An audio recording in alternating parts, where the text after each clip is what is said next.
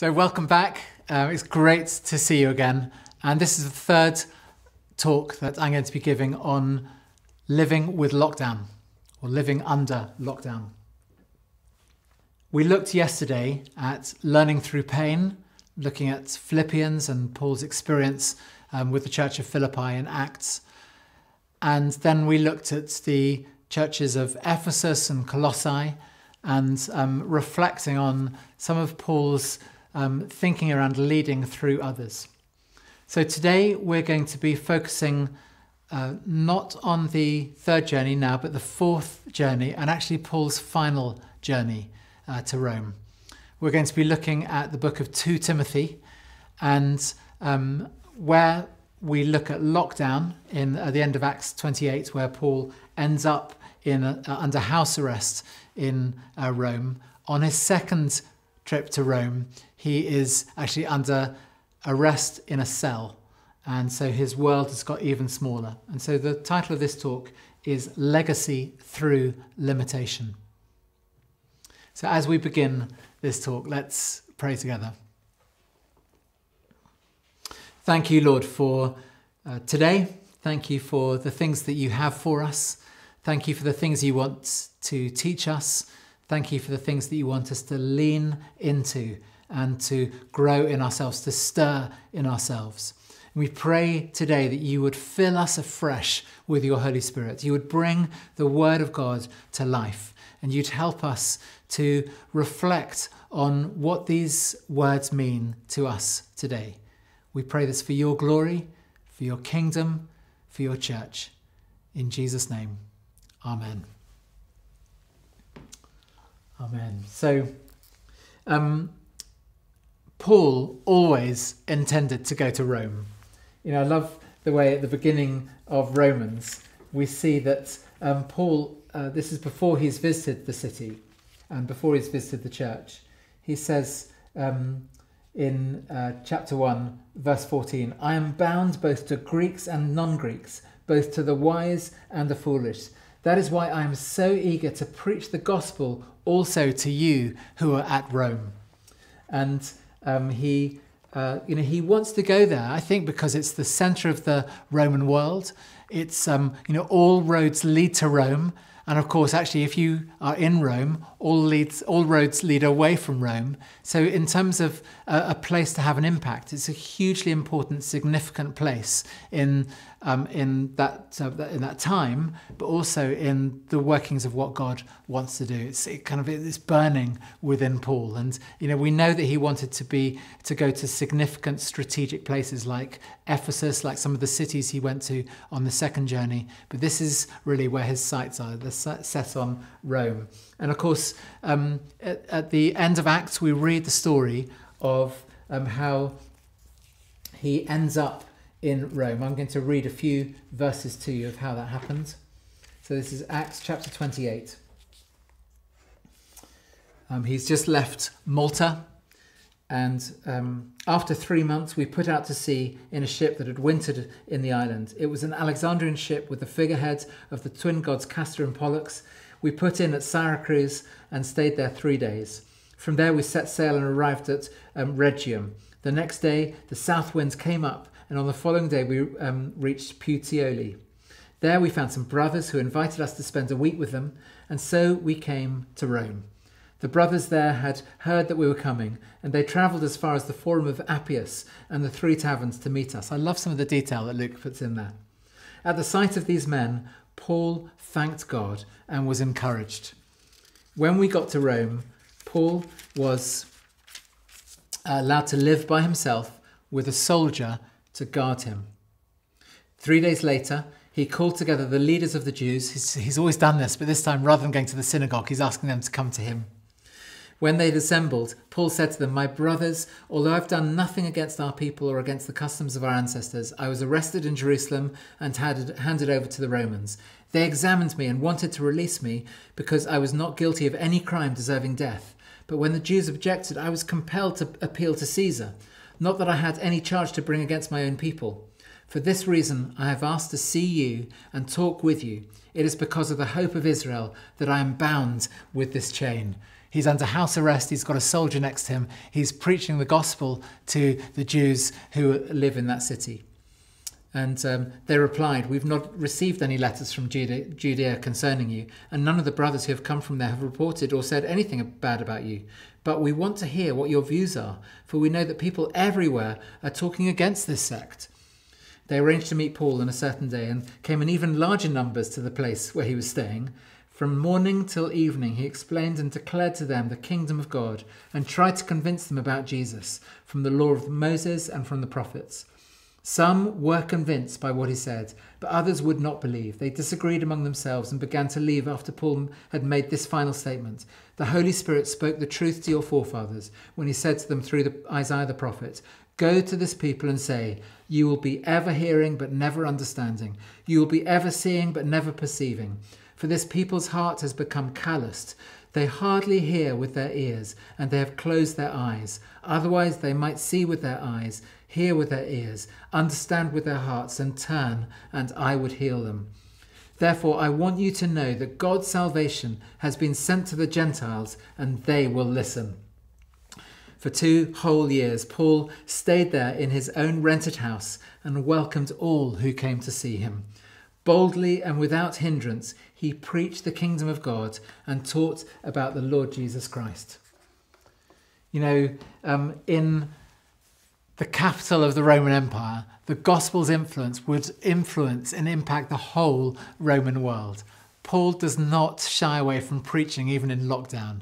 He's had people coming to see him rather than him going out and about, and he's able to persuade people who are even, you know, they're not very happy about this sect of Christianity, and they still come and hear what he has to say. And he persuades them, and he talks to them about the kingdom of God. But he also says, this is not just for you Jews, this is for Gentiles as well. And he opens the door to enable Gentiles to hear the gospel. He did this for 2 years under house arrest. He seizes that moment. He seizes a lockdown situation where he's not even allowed to go out on exercise. He has to stay put, and he's actually chained to a soldier. So that soldier would have heard a lot of gospel teaching himself. And so we see here Paul's evangelism. But what we also get is actually a sense of Paul, from other places in Scripture, Paul spending a lot of time with leaders who he is investing in. So what are we seeing? What is the impact of Paul not giving up? Well, we see some of the things here. We see an appeal to Caesar. Remember, he appealed to Caesar when he felt that all avenues were closed. This was the way he knew he needed to get to Rome. And so he says, I appeal to Caesar. And he had the right as a Roman citizen to be judged in front of him. And so in that appeal, he brought his message to key people, to prefects, to regional kings back in Israel. And eventually he even preaches to the emperor of the known world, to Nero himself. Paul plants a church, the first church on Malta. He didn't even know that that island existed, and he hadn't planned on starting a church there, but he starts a church there. And that church probably reached the whole island. Then Paul's reputation attracted large numbers of people to come and hear his message in Rome. And, there's room for his large team in Rome. We already know. Do you remember those letters to Philippians and to Colossians and to Ephesians? If you just look at the beginning of those letters, you can see who they're written by. It's not just Paul, but it's also Silas. It's also others. So Colossians, Paul, an apostle of Christ Jesus by the will of God, and Timothy, our brother. He's writing with other leaders these letters to these churches round and about. Paul's arrest enables him to write 4 epistles: Ephesians, Colossians, Philippians, and Philemon. We're still learning from this apostle who preached the good news to the Gentile world today. That was the impact of what he did as he wrote these letters. When you lock up or kill a church leader, the church prospers. Just think about the church in China when the missionaries were expelled from China when the Maoist revolution took place. And the church was praying, but they thought, oh no, all of our work's gone to ruin. What's going to happen, people? What's going to happen to the churches that were established? And they mourned the loss of the church. And yet, when the borders opened up again and we hear about the underground church, the church has just multiplied and multiplied and multiplied, and it's had such a huge impact on the whole nation. So in lockdown, under arrest, where people are persecuted and driven to underground, actually the gospel still spreads and has an impact on the world around them. Paul's imprisonment in Rome released others to take up his mission. And there's kind of, again, a release of leaders and developed leaders who go all over the place. He has access to his guards in prison, people who are supposed to be watching over him. He is able not just to preach the gospel to them, but he's able to use them even as an illustration as he's writing to the Ephesians about the armour of God. He's just looking at this living illustration in front of him and saying, this is what we need. We need what this Roman soldier's wearing. We need it spiritually for ourselves. And Paul is always mentoring new leaders. From this place of lockdown, he is sending leaders out, spending time with them, then sending them out to reproduce all that he's done through his ministry and multiply his influence around the world. So in this place of lockdown, we read about these people: Epaphroditus, Timothy, Luke, Mark, Demas, Aristarchus, Jesus called Justus, Epaphras, Tychicus, Onesimus. They are all mentioned, and there are probably more, including soldiers. These are disciples who would have gone from the roads, fanning out from Rome, and to do what Paul had done on previous journeys. They would have been taught the lessons that Paul had about multiplication, about disciple making, about apprenticing leaders, about planting churches yourself and planting churches through church plants that plant other churches that plant other churches, reaching whole regions with the gospel, so that the impact of him being locked in one building, one house, is influencing the whole world by sending out leaders who have learnt his lessons and promoting that himself. I think, that is why Paul is able to say in 2 Timothy chapter 4 and verse 17, let's just look at that. We'll spend some time in 2 Timothy from now on. But 2 Timothy 4 verse 17, "The Lord stood by my side and gave me strength, so that through me the message might be fully proclaimed and all the Gentiles might hear it." So Paul knew that even in his limitation of being locked by a soldier and under house arrest, it had a huge impact and left a huge legacy for the church. Extraordinary what God can do in the most extraordinary circumstances in the way we least expect it. Now, sometime after 2 years, he's had the chance to preach to Nero, and Paul is released. Paul goes on to go to other places in the region, probably back to Philippi, to Thessalonica. He might have even done a visit to Spain. He was certainly planning to do that, we read in at the end of Romans. And then he ends up in Troas, again the port city where he's had that vision, remember, of the Macedonian man years before.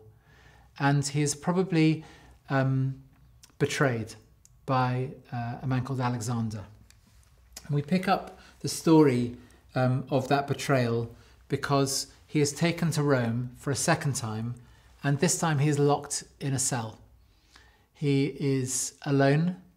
He has been kind of taken away from his comforts.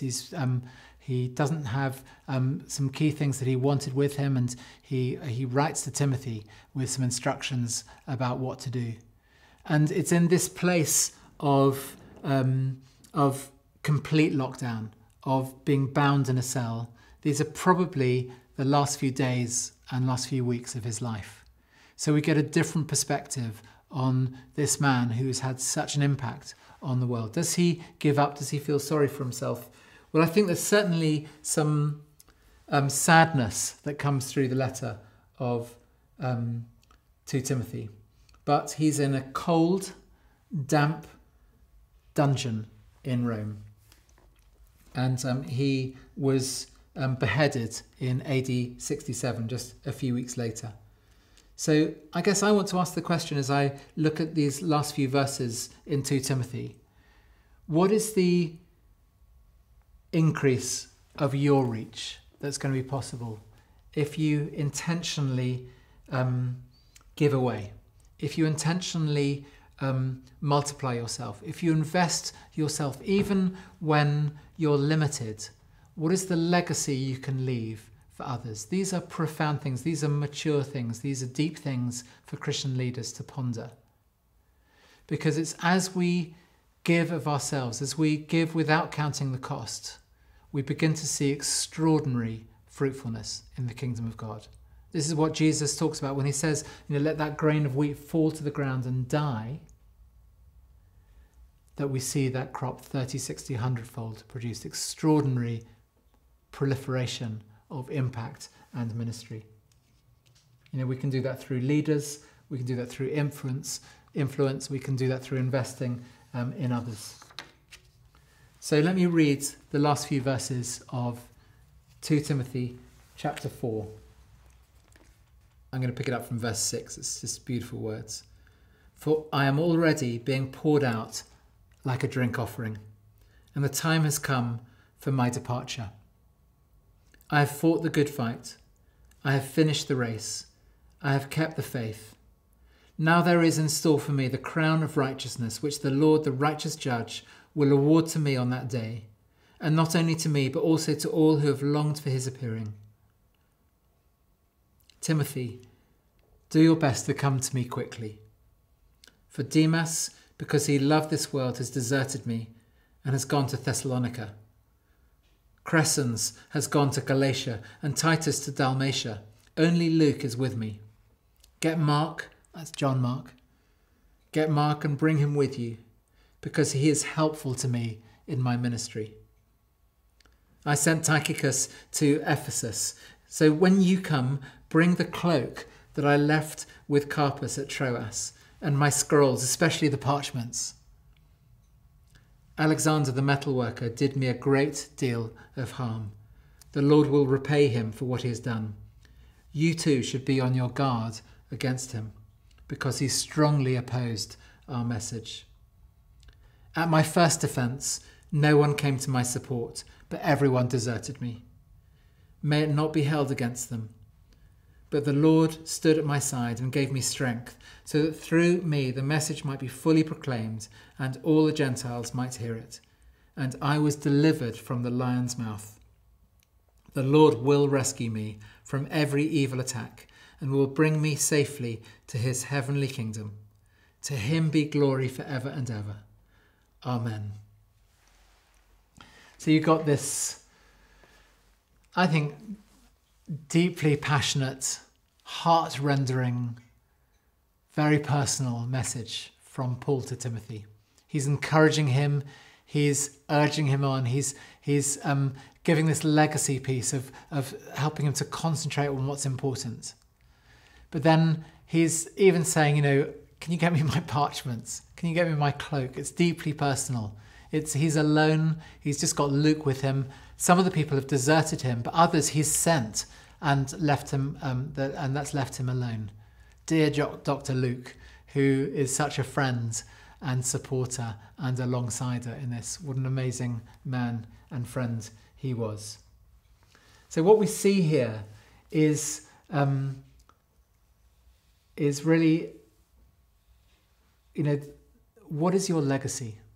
What is the legacy that you want to leave with others? For Paul, he was clear that he wanted to be a success and that he had done what he needed to do. Chapter 4, verse 6. I'm already being poured out like a drink offering. I have fought the good fight. I've finished the race. I've kept the faith. Now is in store for me the crown of righteousness, which the Lord, the righteous judge, will award to me on that day. I think he knows that he has given everything and that he has succeeded in his calling. He's done what God called him to do. Have you done that? Are you doing everything you can right now to make the most of the Lord's day today? We never know when he's going to take us. We never know when our end might come. But with Paul, are we able to say, I've done everything I can. I've thrown myself in. I've been faithful. And in store for me is that crown of righteousness too. There might be plans, there might be desires. Paul, he wanted to do so many other things, but actually he knows he's done everything he could. Someone said that success is finding out what God wants you to do and doing it. Paul finished well. And how you finish is important. How you finish is important, and that decision starts today. It starts right now. You might live for decades. You might live for a few days. But how you deal with this, how you lean into saying, actually, I want to do what you're calling me to do. I want to live each day being faithful to you. I want to lean into your calling for me, the part you've called me to play. I'm going to play that right now and do that with as much energy, with as much life, with as much passion as I can. It's a decision that it's a daily decision. And that impacts your legacy. It impacts your influence on others. It impacts the way that other people are going to be touched through you. And God wants to do that through you. My mother died 5 years ago. She prayed for me. She's a woman who loved the Lord. She was very involved in ministry, and she was particularly involved in training lay leaders. She was what we call a reader in this country, and she had a national role of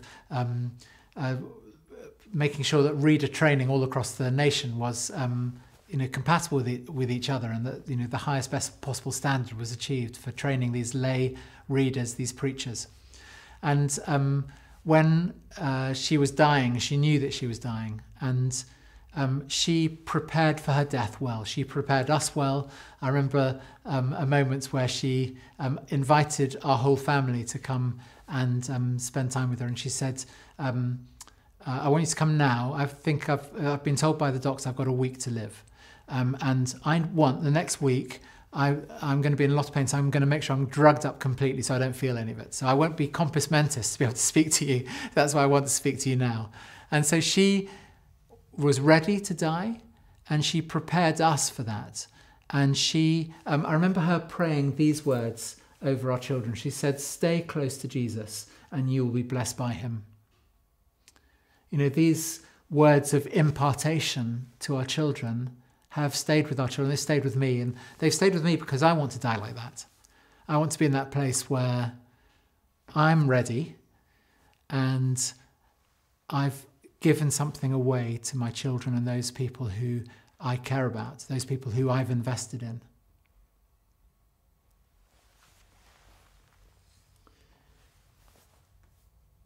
Her positive influence has lasted beyond the grave. I want to be like that. So Paul's influence lasted beyond the grave. We're reading his words still. He wrote from that house arrest, those epistles, this epistle to Timothy, called 2 Timothy, a second one to Timothy. These extraordinary words that are left for us centuries later and still powerful. And his legacy, if you're holding a Bible, you're holding that legacy in your own hands. And so as I finish this talk, I want to leave you with these questions. What do you want your legacy to be? Will you choose, even in the midst of lockdown, even in the midst of these limitations that are forced on us, how will you use those limitations not to restrict you, but to give away and multiply yourself to others? How will you use this time to take the most precious things that God has taught you and given you and reflect on those things and give them away? How can you teach others the faith, the life that God has given to you, that it might be a legacy for others to lean into for themselves? What is your legacy? I want to finish with a prayer for you. This is a blessing as I finish this talk. So may the Spirit of truth lead you into all truth. give you grace to confess that Jesus Christ is Lord, and strengthen you to proclaim the word and works of God. And the blessing of God Almighty, the Father, the Son, and the Holy Spirit be among you and remain with you, now and always. Amen.